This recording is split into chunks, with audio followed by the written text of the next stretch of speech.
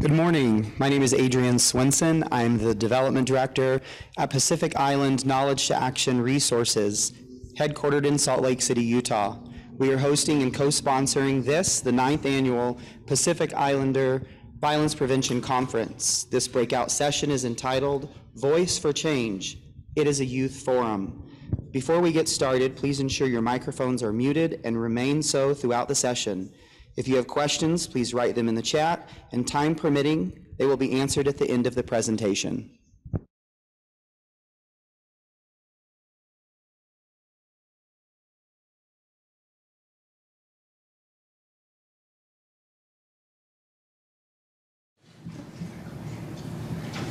Aloha and welcome. My name is Hina Namauu. I'm representing the Pacific Island Ladies Empowerment Group. I'm Nesi Lutui. Yeah.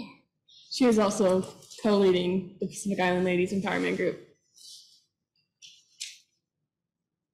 And I'm Areta Tipola. I'm with the Pacific Island Knowledge to Action Resource ELS program. So a little bit about our Pacific Island Ladies Empowerment Group. It is a support group that both me and Nesi made in order to create a safe environment for young women in high school just to feel safe enough to come talk. How the group was made was me and Nesi were going through a situation at school where we were both being bullied and we didn't feel safe enough to go to anyone. So I had messaged my auntie, Kamaile Tripp, asking her about where should I go or what resources do I have to go and create a group. And she sent me to Susie, our mentor and guide, to help us create this group. We meet every other Saturday at 4 p.m. at the Kearns Library, either in person or online on Zoom. We mainly wanted to focus talking about change. We wanted to bring an awareness to mental health and to let others know it's okay to not be okay. And if parents, if you're watching, feel free to ask questions, a lot of questions. We also wanted to be able to teach others how to find their voice, being able to speak up about our passions and our truth. In the Polynesian culture, it's taboo to talk about mental health and sexual assault. We want people to know it's okay to talk about that, whether that's coming to a group like Kava Talks, Women's Empowerment, or Pacific Island Ladies Empowerment. We want people to feel safe enough to come seek for help and find guidance. We also want to empower youth to feel safe enough to use their voices. For example, when we ask why, like why what happened, feeling safe enough to ask why. For example, I notice a lot of teenagers and young kids, when we ask to do something, we oftentimes get told no. And with some parents, if we ask why, it's talking back. When sometimes all the reality is we just want to understand why. Why can't we do it? And understand your perspective. Again, my name is Areta Tipola. I'm actually sitting in for Lulu Wolfgram, who is the Executive Director of Empowered Living Services. Lulu is over the youth program at PICTAR and has been doing a lot of presentations out in our community about how to best work with our youth. And I want to congratulate these young women for stepping up, because we know that it's so hard for our youth to speak up and to speak out about these difficult topics that Hina has shared with us today. We have been, as PICTAR, trying to create safe spaces in our community so that on every level, for every gender, for our kupuna, for our elders, for our young singles, our youth, and as our females and women, and also our LGBTQ community, so that we can have these conversations. But I wanted to see if Hina and Nesi would share more about their experience being a part of this group. I know it was hard. We talk about bullying a lot and what that means and what that looks like. But to have the courage to seek out a place where they can share their voice and feel safe, took a lot. And so I'm really glad that they were able to approach Susie and begin this youth group. But can you tell us more about your experience and how it's helped you grow or go through these things that you guys are facing? In my own personal experience, this group has taught me it's okay to open up, especially about my story with the background with child abuse. It made a safe environment for me to find help and to talk about my story.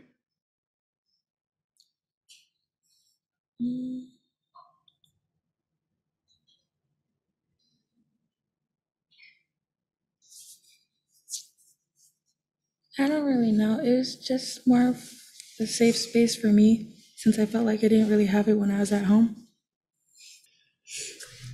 I want to thank you too for even having the courage to come up here and just even share that. I think for a lot of our viewers or people who are part of this conference, you can feel and sense the difficulty it is for our youth. And for many of our youth, we see a lot of their vibrance, of their, very outgoing and all of that. But it's important to be aware if there are things that are going on behind all of that, behind the face of what they show to people outwardly. But there's a lot of things that our youth are facing that we may not be aware of because they put on a face that everything is okay, or that they just continue to go about their days because they know that they can't go to parents. How can you guys share, has it been easier for you to talk to your parents through this group, and what was that like? Or to a trusted adult? It's made it a little easier coming to group and being able to talk to Jackie, Sincera, Nesi, and Susie. It's brought a lot of perspective, and it's a safer environment where, at school, or when I'm with certain cousins, I never felt like I was either too white to be brown or too brown to be white, with how mixed my family is. There's a lot of conversation that we've been having since the shooting at Hunter High School. Through these safe spaces and through these youth groups, we've been able to reach out to our kids and just have these true conversations. And we didn't just go out there and say, hey, we want to know what you're going through and all of that. We really did go in with respect and humility to let our kids know that we're here for them and that their voice counted. So we went in and introduced ourselves and told our story. Lou and I have been doing this with a lot of the schools in the Granite District.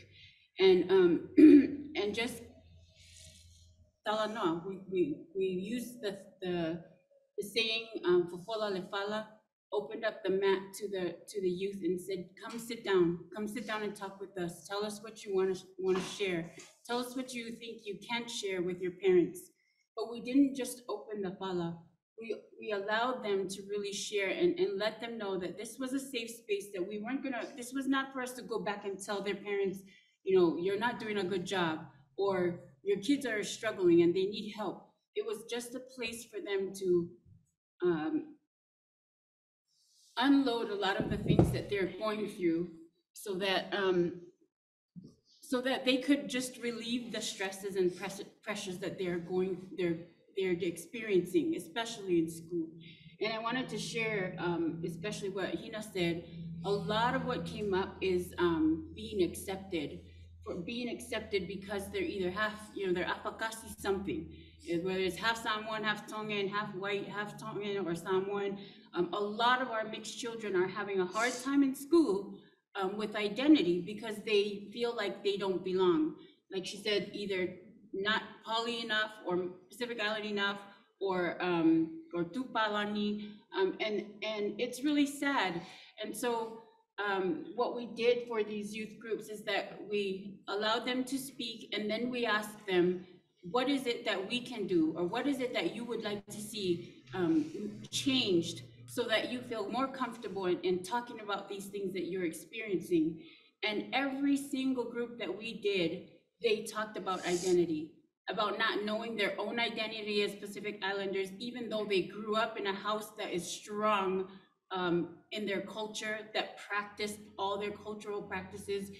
They said they didn't know what it meant to be Tongan. They didn't know what it meant to be a Pacific Islander or Polynesian in America, being born and raised here and not going to into this Western system and then going home and having to being expected to know what it means to be Tongan, what it means to be Samoan. And they all shared this, every single one of the groups that we went to. And we said, okay, so what is it that we can help you with? What do you want to learn?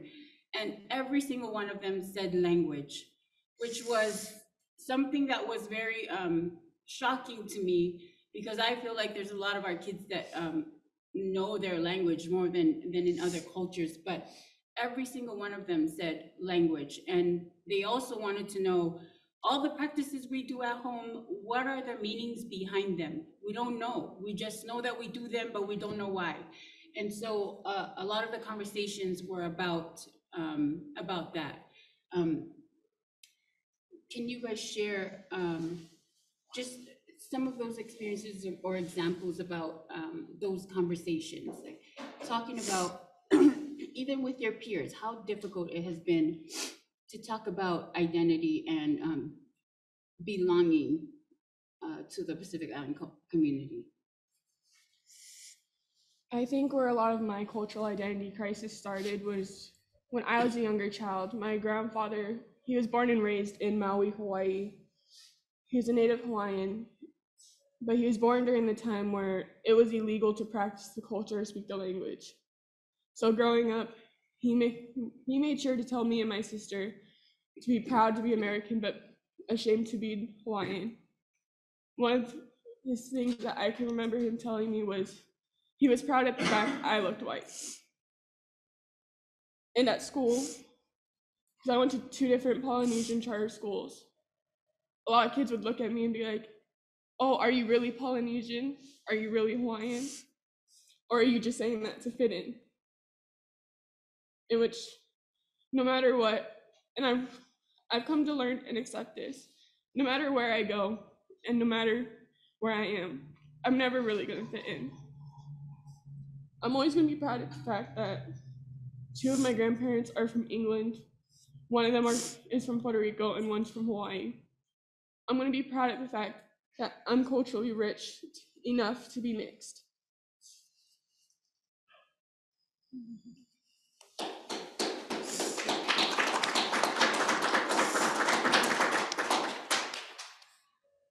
Nesi, can you share with us a little bit about your experience? I'm full Tongan, but I don't know Tongan, so when I see other kids, I feel like I'm not really that much of a Tongan, because they'd be telling me that. I don't know. Yeah, there's that a lot of what was shared by the youth was that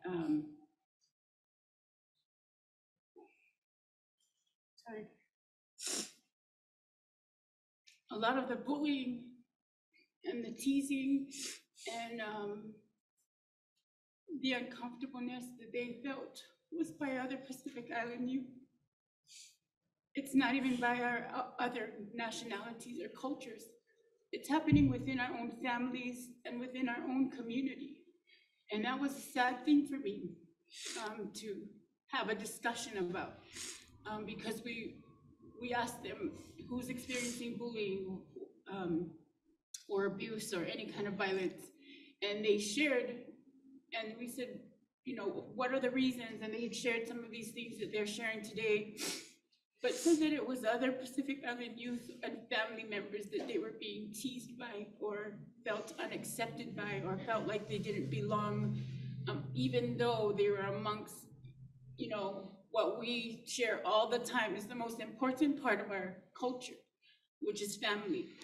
And so Lulu and I went back, and we knew that we had to come back with a different kind of conversation, that we had to teach our kids and instill and build pride in them so that they could be, one, proud of who they are, but also two, be proud of where they come from. And we knew that these conversations couldn't just happen here, that we had to now go back into the community and talk with the parents and our grandparents even, and find a way to connect them to the youth so that they know that where they come from is a strong place, that they come from a foundation and a strong lineage and heritage of Pacifica. And we did go back into the community. We did a trauma-informed care training with parents and with community members. And it was interesting because the disconnect of where the adults were in this conversation was so huge. You know, no one knowing that their children felt this way, no one knowing that, you know, what they were doing was not resonating with our youth. And so when we talked about the disconnect, we talked about the different learning styles and the different generations of teaching and where our parents are. And we didn't realize this, but as we were having these conversations, we realized that the youth and the parents were not aware of these conversations because we're not having them, right? So when we talked to the parents, we had to go back to the youth and say, you know, we have to give our parents some leeway because they were also taught by parents who didn't have these conversations. So a lot of them were taught by, I do, you observe, then you learn what I do, and then you do it. No verbal communication about, you know, like we do in Western style where we sit down and say, this is how you do this, we explain it, we show them, and then we, you know, follow through with the conversation. Not the way that we learn Polynesian style or Pacific Island style. It is you observe the activities and the actions that I do, and then you learn it that way, and then you practice it. And so when we talked to the youth, they said, yeah, we don't know what that's mean. What is falavelave? Why do we take the quilts to these families? Why do we take money over there? And the perspective of the culture has been about money or about showing off or about, and parents not realizing that's what they're getting out of this. That's what they get out of when we go to these funerals. I was trying to teach them service. I was trying to teach them that when people are in trouble, we go to help. And when we're in trouble, they come and help us. It's that, that was the disconnect that we saw in the two conversations.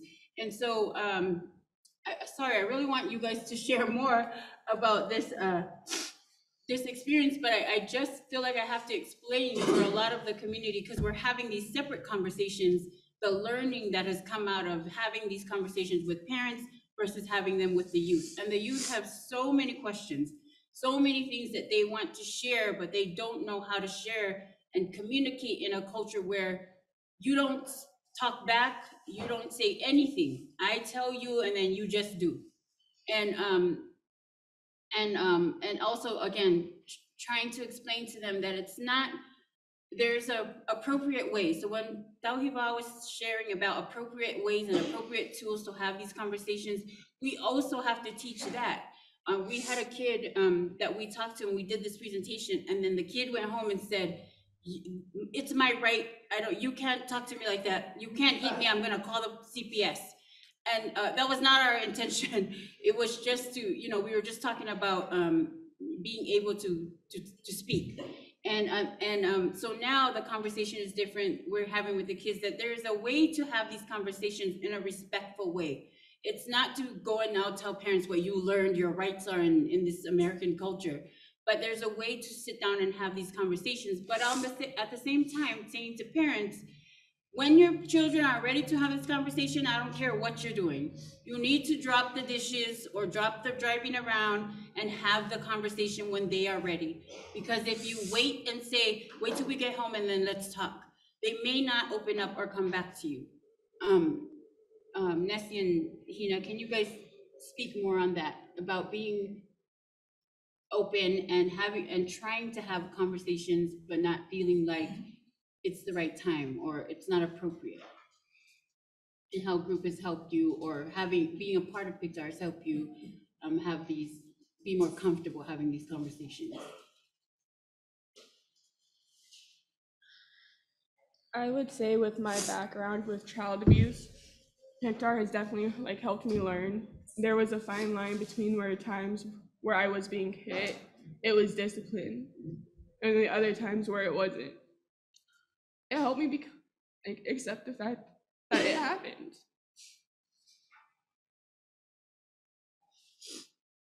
So do you feel like it's never the right time? It's something I'm still learning. It's hard, huh?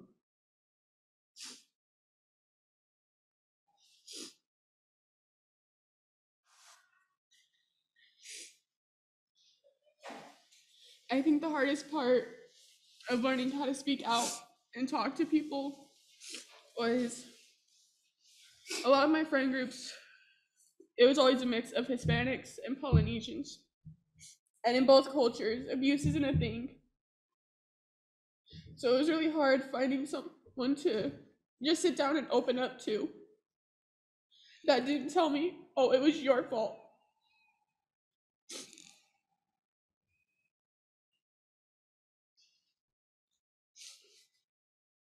Ask a question. Can you tell me who you are without being Hawaiian or Hispanic? You don't know who you are without those things? No. What is your friend's name next to you? This is Nesi. Can you tell me who you are and you're not doing it? Because most of the time you don't feel like you're telling me, right?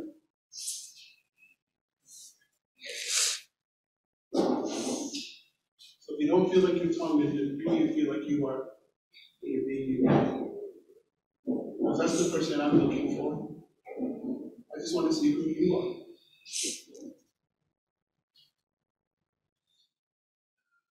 I appreciate you asking those questions, Oscar, because that's a lot of the work that we've been doing, is just trying to get that out of them. Who are you without these labels? Who are you without,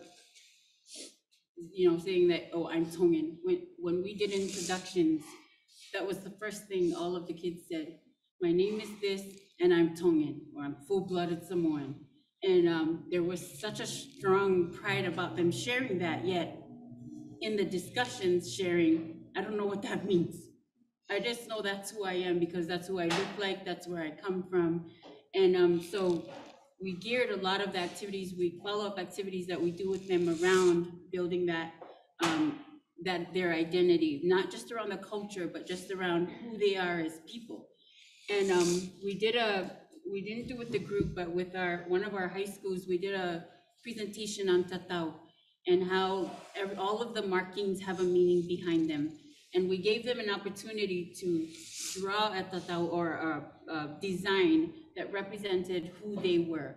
And it was just amazing, the pictures that they shared. They brought out a lot, everything that didn't have to do anything with their ethnicity. It was about sports, about their love for art, their love for music, and they really loved the activity because they found an identity outside of their ethnic culture. And I don't know, do you guys have anything else to share about that? Just being okay with who you are. I think going back to how you're talking about the tautau, a lot of my tattoos, I was grateful to be incorporated because I've always believed that you can't get something done to you if it doesn't have a meaning. And I'm thankful that my artist was able to incorporate my stories and being able to learn more about the tribal behind it before getting it tattooed on me.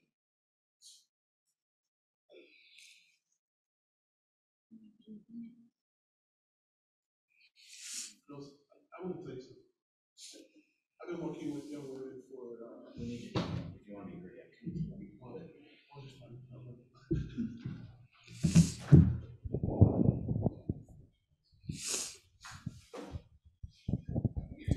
So I've been working with young women for the past 25 years, just like you. Can you guys look at me? I'm just looking at you as a human, not as a Tongan, okay? A lot of times, young women struggle because they don't ever get to say what they really want to say. And so I wanted to tell you how proud I am for you guys sharing, because it's not easy, right? You're sitting here and you're in tears because you're your heart is full and you have so much to say, and you don't know how to say it. You don't know how it's going to be judged. You don't know how people are going to look at you. You wonder if you're doing the right thing, because it's scary as heck. But can I tell you too, there's young women just like you right outside these doors that are wishing that they can have the courage to say what you're saying. So with that, I just want you to understand something. Yes, your culture is Tongan, but who you are is who you decide to be. I'm a big brown guy, okay? I'm Tongan, but I'm who I am, and who I am is Oscar. And wherever I go, I can only be who I am. And who I am is somebody that's loving, is somebody that's kind to people. I go around, people know me as the guy that hugs everybody. And I just do that because that's who I am. And you can like it or don't like it, but that's who I am. And so I want you two to know who you are is dying to come out. I see it in this young lady right here. What is her name? Nesi. Nesi? I see it in you. It's dying to come out. Please don't be afraid to let it out. What is your name? Hina. And Hina. Just be who you are. It's because she's trying to say, look at me. I'm mixture. I've got a lot in me. And I hope that you get to see who I am someday, right? Rather than thinking I have to be a certain person. So bless you guys and thank you for sharing. Okay? I wish I could spend time with you.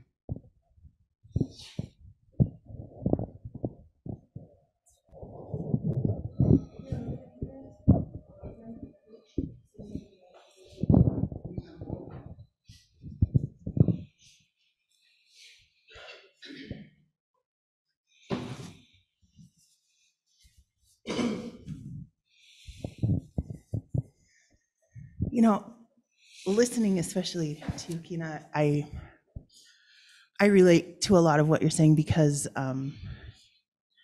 you know, my family, my dad is Tongan and my mom's family is Swedish.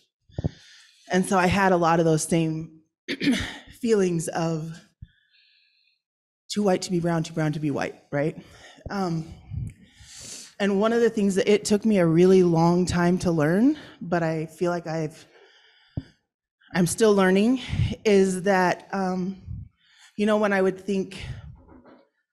people would try to tell me that what I'm doing is not Tongan enough, you know, I realized that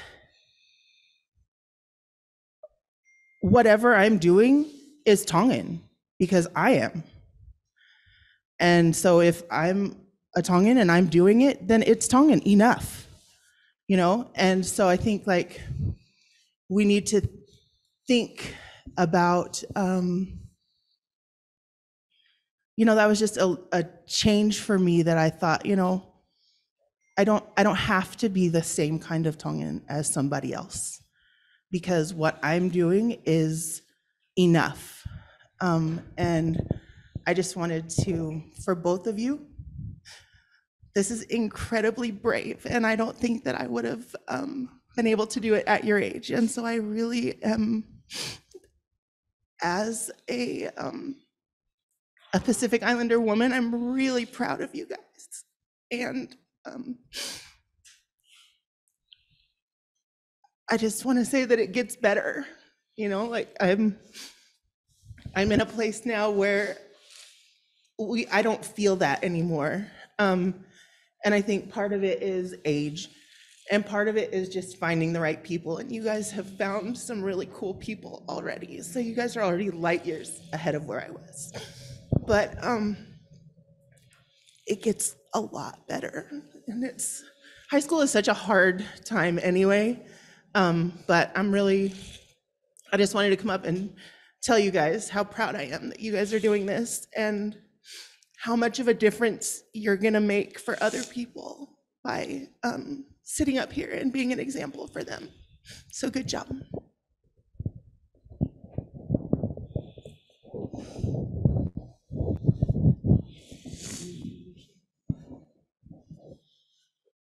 I actually saw a question come up on the screen asking, besides talking, what else do we do at group? a lot of the activities that we've done so far up to this point has, like, it's involved a lot of art. Like, our last group meeting, we were painting canvases. I don't really think we had an idea in mind of what we were painting about. And the meeting before that, we painted rocks and Valentine's treats. The Valentine's treats were to find a way to have self-love, and the rocks, for mine, I put a quote that helps me, because I've learned a lot of growing up and a lot of like finding the right people to be around was you need to trust the energy around you and trust your vibes, because you can always, when you're not paying attention to the energy around you, you can never really tell if someone's using you, just talking to you to take that information, turn it around and bully you. And a lot of it is like finding the right people to talk about like your struggles, your mental health, whether that be dealing with depression, anxiety, PTSD, like any type of mental illness, and feeling safe enough to talk about it.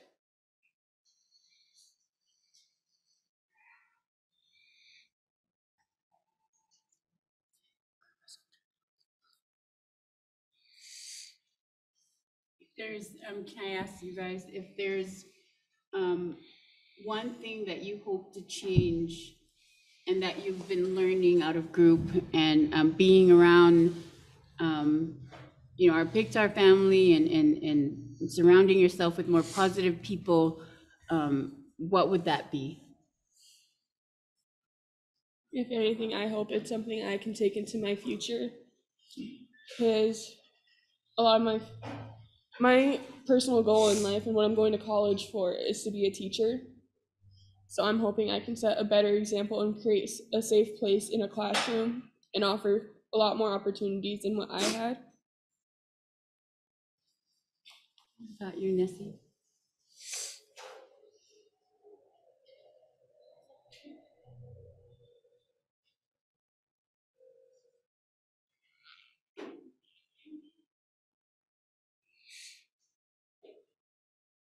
What's something that you would like to see change or would like to help change with all of you've learned through group? For me,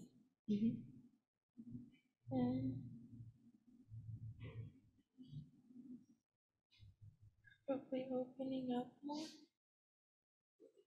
Opening up more? And then before we go to the questions, what is something that you both would like to leave our audience and those who are here with us today, a message you want to leave with them that they can remember from this sharing and experience? I think what I want to leave is it's okay to never be okay. And for my like every kid that's close to their parents, I want them to be able to feel safe enough to be like, look, mom or dad, this is what's going on, and I would really just like you to sit down and listen.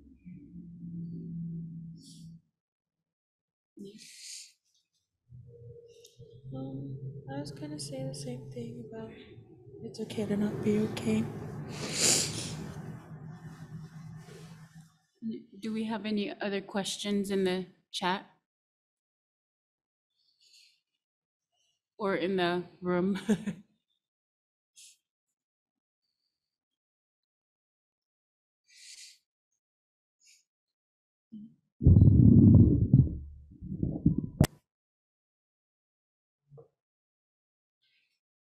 there any questions in the room? Anybody online, any questions in the chat you have for these young ladies or Loretta?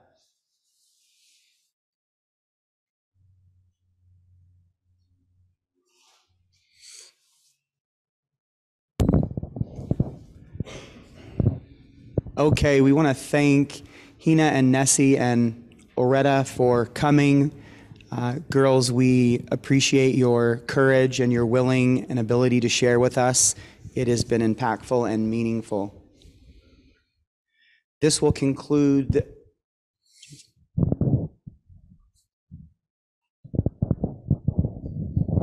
sorry, before we end our session, I just wanted to give a chance for everybody to ask if they needed to. But if you want to learn more about our PICTAR programs, please let us know. We really have taken a holistic approach to our services to make sure that we not only provide group for us to just talk about what's going on, we're providing programs through healing in a cultural way through our Pacific Island Enriching Arts program, where they can do a lot of art like Hina shared. We have Kava Talks where our men can also share, women's empowerment where our women are able to share, and we have a lot of groups in different areas across the state.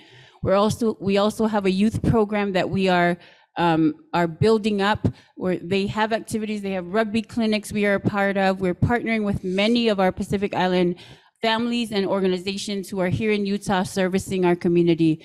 We also are in the high schools talking with kids about culture, about identity, and about violence, and talking about it in a healthy way. We are also doing community because we understand that this has to be a conversation we all have together. And in order to be comfortable having these conversations, well, some of us need tools. I wasn't, when I grew up, I was strong in my culture. I knew who I was. I grew up from a single mother.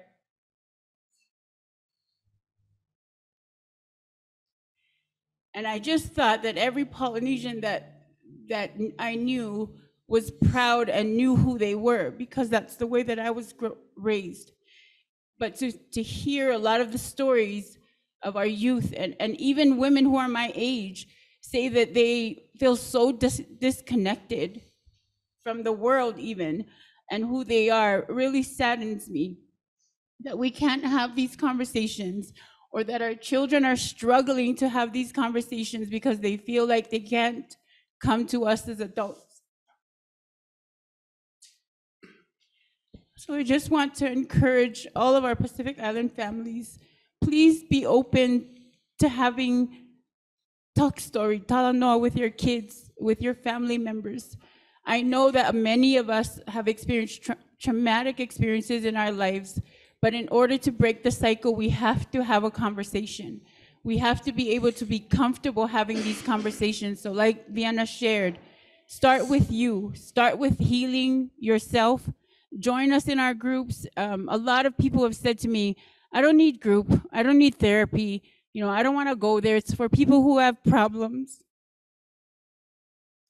But on the side, I get calls every day, emails, texts every day from normal people who say, that's not for me, saying I need help, but I'm too ashamed.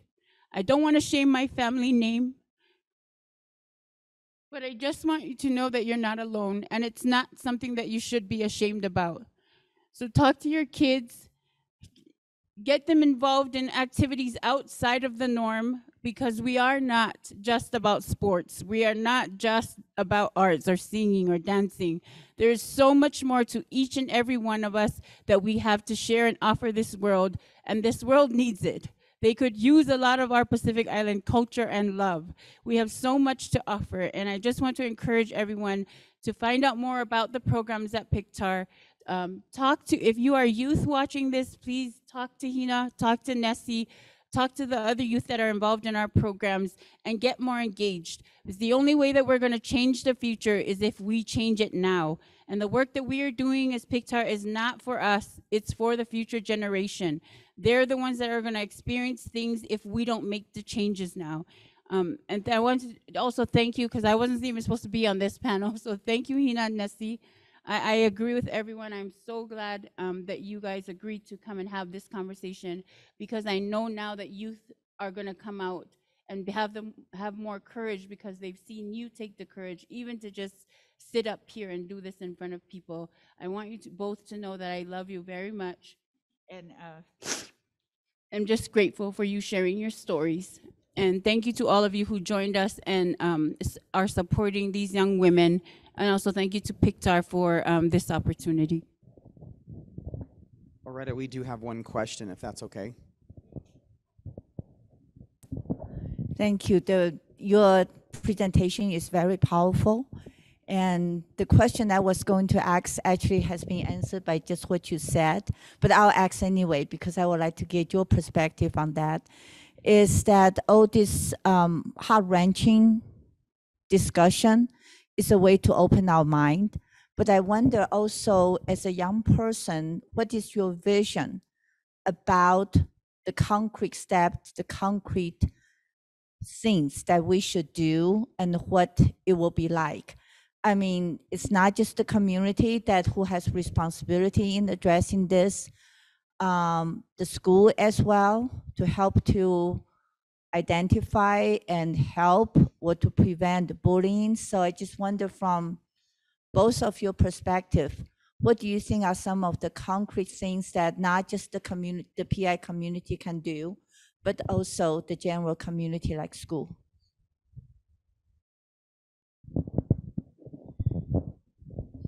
I think one of the concrete things, besides bringing love to the culture and having a community fall back on, is being able just to go to your own family, your own household, and say, look, I'm not okay. This is what's going on. And just being able to open up in our own homes. But that also has to start with children and the parents.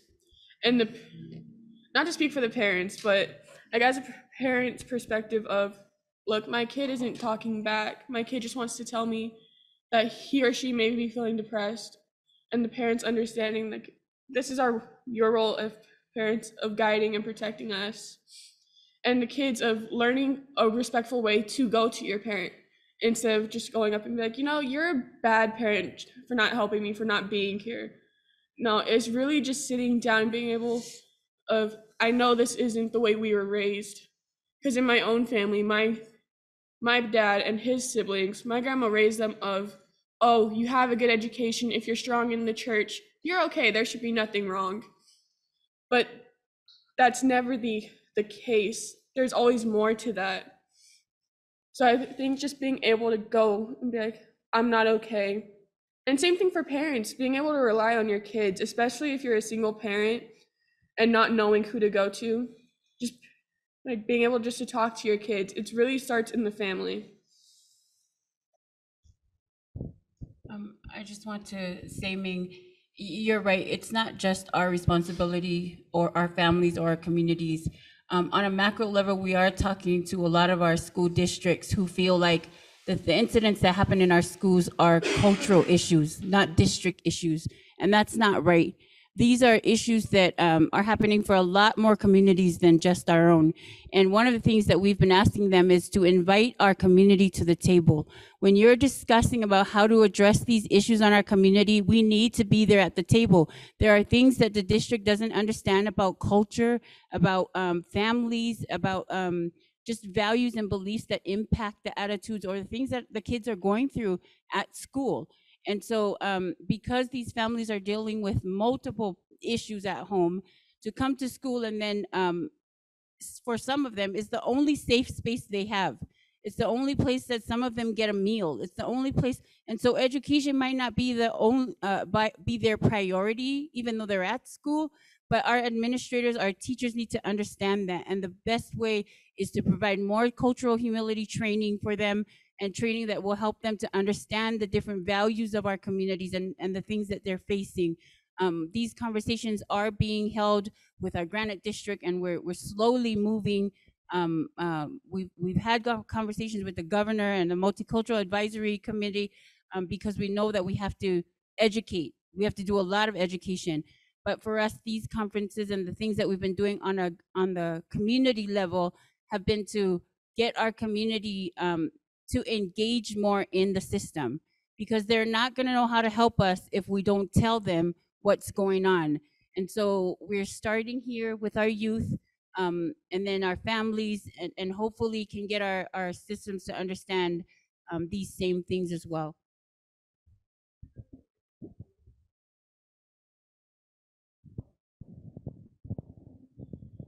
More receptive than they had in the past couple of years. Our systems, our nation goes through these trends of things that come up, and a lot of it has to do with funding. And the more people that's why we're trying to push education, whether it's a 4-year or a trade school, something to empower our people to find confidence and find their voice so that they can share what's going on. And the more people that we get to these tables where they're making decisions about our community, it's being more accepted than before. And I know that with the school district, and especially here in Utah, as we are working with the governor on a lot of things, they want to know. They're asking now, who do I need to bring to the table so we can have this conversation? It's not going to change overnight, but because equity, inclusion, and diversity is something that's huge going on because of the pandemic, people are more receptive and wanting to learn more how they can, or what they need to change on a policy level so that we can experience more equity on the ground. One more question here in the room in Salt Lake City. I don't have a question. Hi, Hina. Hi, Nesi. I just wanted to share some thoughts since I've been able to participate with the girls in some of the groups with Susie, Jackie, and Lulu. You did it. I'm so proud of you girls. I've been really fortunate and honored to share space with you two. I'm just speaking directly to you two. You have taught me a lot about how to speak. I have a high school age daughter, and our relationship has been built stronger because of that. And she's finding her voice to come and join you two at group as well. You have, Nesi comes to group with her little brother. I think he's 7, is that right, Nesi? And she's an amazing big sister to him.